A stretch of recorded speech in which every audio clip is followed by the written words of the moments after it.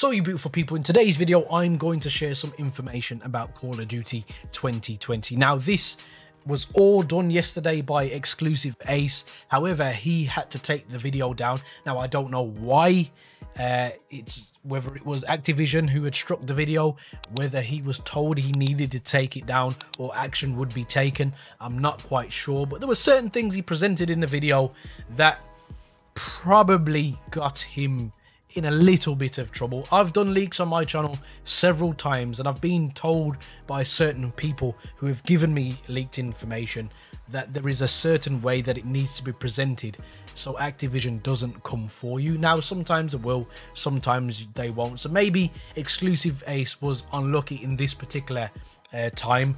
But one thing I will say about this gentleman is I've followed him since Black Ops 3, so near enough 5 years, and I've never felt the need to dislike one of his videos. I've never felt the need to leave his channel. I feel like he's a stand-up guy, so I definitely believe these leaks that he's got, from what he says is a reputable source, are true. So I'm going to go through those, but we're going to try and put it out in a way where you guys get the information, but I don't get a smack on the wrist also. So a lot of us believe that this game is set in the Cold War era, and Ace seems to believe this is true from his source.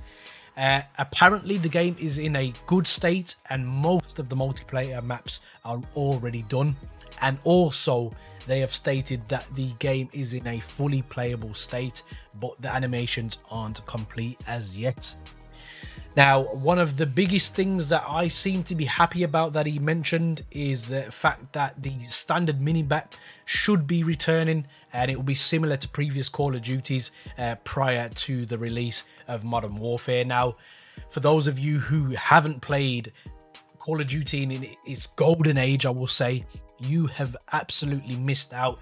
The minimap working the way that it should traditionally keeps the flow of the game, and it is an additional skill for more skilled players to utilize it. Also, a lot of people talk about red dot chasing, but there's only a certain way you can chase red dots without getting killed yourself, so you have to have a degree of skill. But I digress, let's move forward. Now, even though the standard minimap is supposed to come back, it is going to be married with the traditional campus. Well, I call it traditional because that's what we have now from Modern Warfare.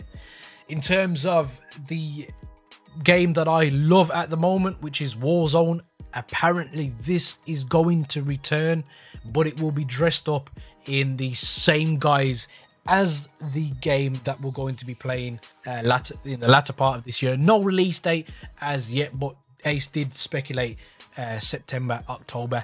I'm going to say it's going to come out near enough the same time as the PlayStation 5. If not, it will be released with the PlayStation 5. That's my gut feeling here. But yes, Warzone will come back, but it will be a new map, and it's obviously going to pertain more to the new Call of Duty because it's going to have to be dressed up in a certain theme, certain skins, certain textures. Obviously the guns will replicate guns from that era. That's what I'm hoping anyway, and that's what I'm getting from this particular video. In terms of the unlimited sprint, it should be returning. However, we won't have the double sprint aspect that we have in Modern Warfare currently, which is something I'm actually happy about, because there have been several occasions now where I've got sprintitis, just like I've got reloaditis. Call of Duty has taught me some really bad habits, and I'm sure you guys can empathize with what I'm saying here.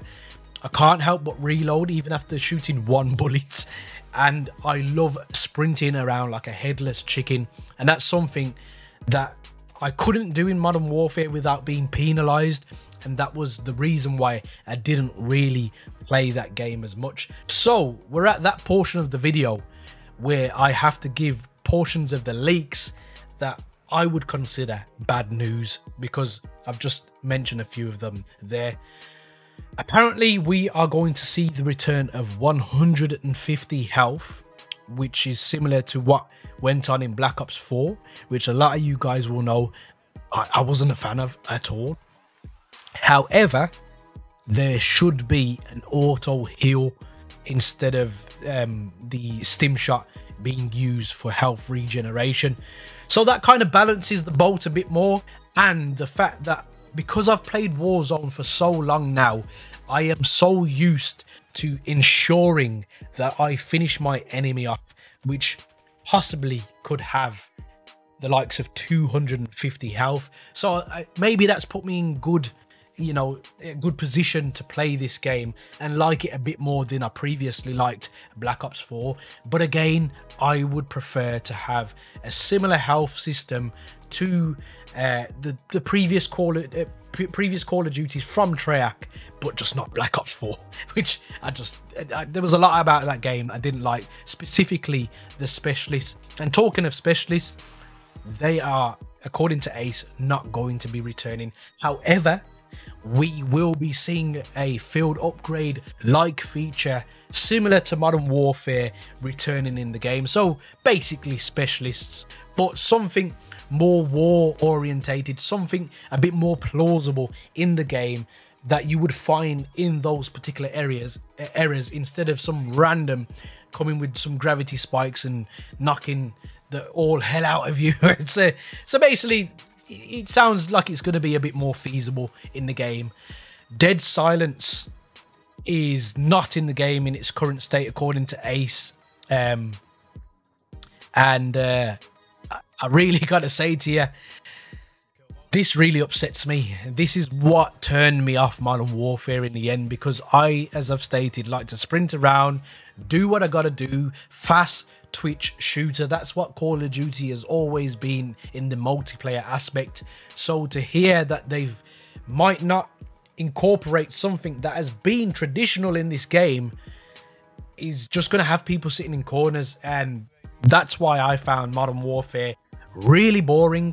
And for those of you who have never played a Call of Duty before Modern Warfare, but you support and you defend Modern Warfare, I don't think you're in the best place to make that judgment if you've never actually played Call of Duties before that, to understand where people like me are coming from when we say Modern Warfare is a very, very campy game.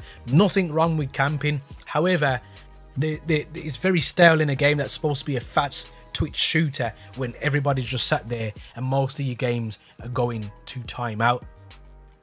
When we talk about the creator class system, Ace goes on to say that it's unique and it's a hybrid between the Pick 10 and the classic system, but we won't be seeing the gunsmith. Now, this may disappoint a lot of you hearing that there, but the way I see it is, if we're going to the 60s, the 70s and those types of eras, the weapons technology wouldn't be nothing like the modern era. So in terms of a gunsmith, it probably wouldn't be as feasible in a Cold War era game because of the lack of attachments, the lack of the plethora of weapons would be much different and less significant than Modern Warfare. Modern Warfare's got new technology in the game.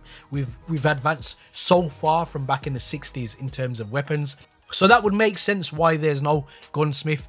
But don't write Treyarch off just yet, because they may have some ace up their sleeve. We shall see, and that's something I'm interested to see, a hybrid between the Pick 10 and the classic. Obviously, Ghost was similar to that in terms of its pick. It had a Pick 13 system, didn't it? So maybe there's something like that going on there. We'll have to find out when more information comes out. In terms of 6v6, that'll be the standard player count according to Ace, and there isn't a gunfire mode from what he has said. However, that does seem to be Infinity Ward's baby, and it's not a massive loss to me, and I'm sure a lot of you guys feel the same.